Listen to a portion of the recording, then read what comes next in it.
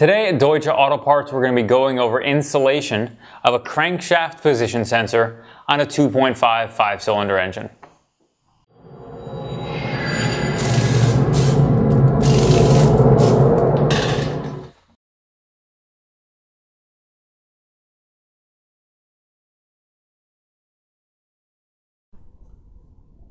Once we have our vehicle up on jack stands, we're ready to go ahead and look at where the location and installation of the crank position sensor would be on a 2.5.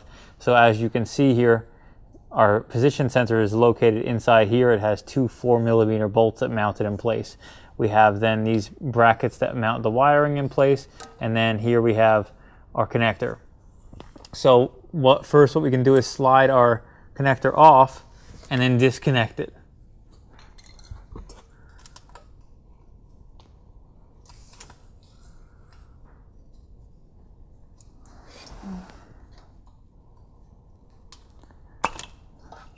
Then we can untuck it from here, and this housing right here, you're going to pop this forward and it should open up. And now we're ready to loosen the bolts that hold the actual sensor in place. And again, those are 4mm.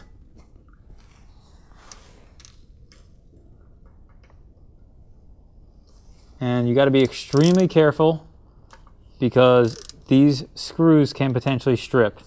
If you strip these, you're really going to have a bad time. So you want to make sure that you have your Allen firmly seated in place as you crack them loose.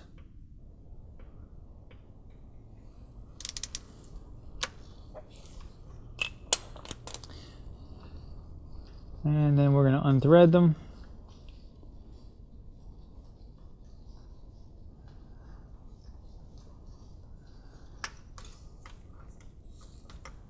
As you can see, our sensors are starting to loosen up.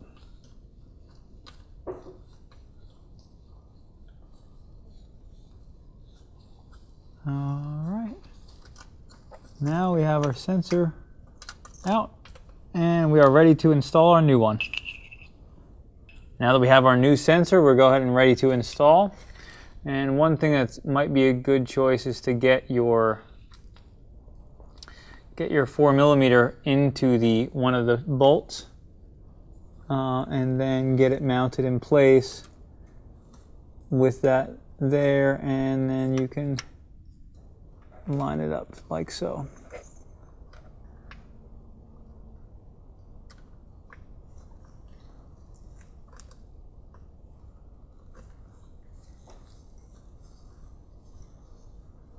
Now it's good to get one of them started, so you know it's not going to fall on you, and then get the other one bolted in.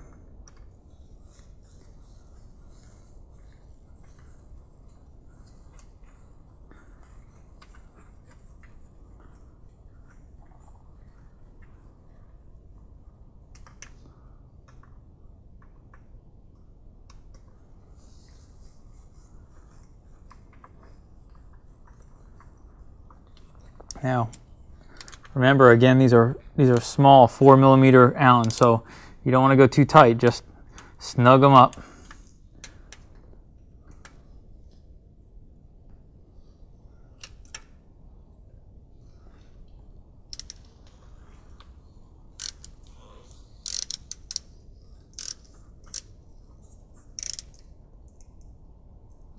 All right.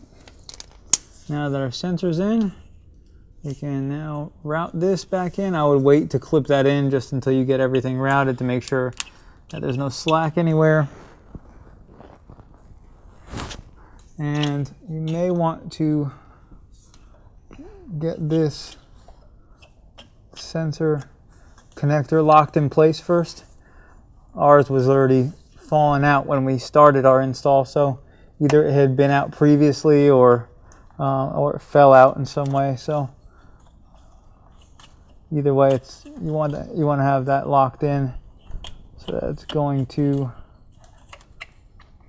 stay in place, and then lock that in place. And now click this back on, and we're all set. Thanks for watching.